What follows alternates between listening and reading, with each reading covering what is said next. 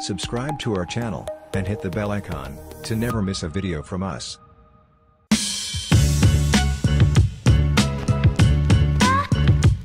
Hi, my name's George Coldham, and I'm a Cloud Solution Architect in Cybersecurity for Microsoft Australia.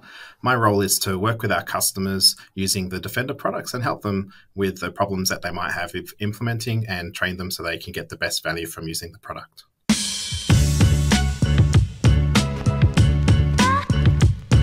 I prepared for the Microsoft Security, Compliance and Identity Fundamentals exam, mostly using the learning pathways. The pathways on the Microsoft Learn website are really comprehensive, and they give you good examples and links to other Microsoft Learn docs so you can really get a comprehensive understanding of the exam material. And then I was able to use a demo environment and practice the technical aspects of the exam, which really well prepared me so that I could sit the exam successfully.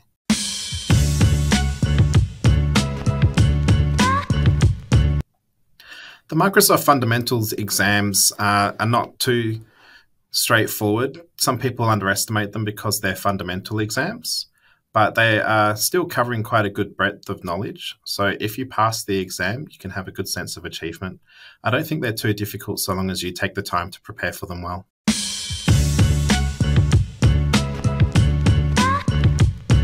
I think every exam that you can sit and attain a certification is worth it.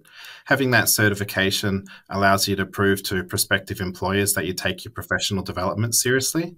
I also think that the knowledge that you can gain from doing the exam will really help you if you get a job with a Microsoft environment, especially if you're doing security. But the knowledge that you gain from it, it's more important than if you're in a security role. It's just good to have a good understanding of security for any role which has got technology in it.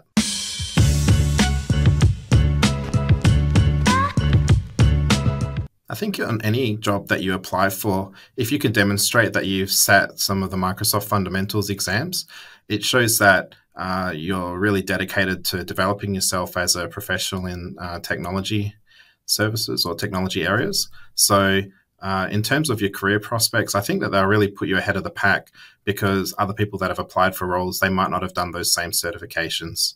And also having done the certification will teach you a different language that you can use. So if you were applying for a security role, or if you were applying for a role in a technology organization, you'd be able to use the new words that you learnt while studying and describe the concepts appropriately and give yourself a good opportunity to get the job.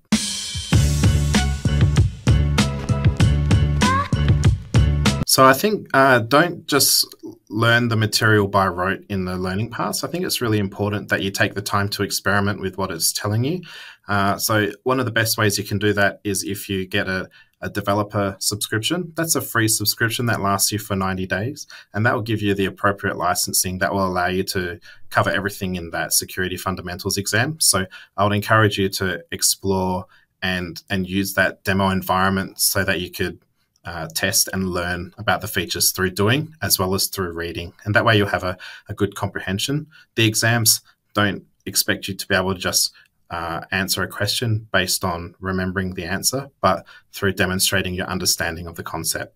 So by doing it in the demo environment, you'll absolutely be able to understand the concept and give a great answer.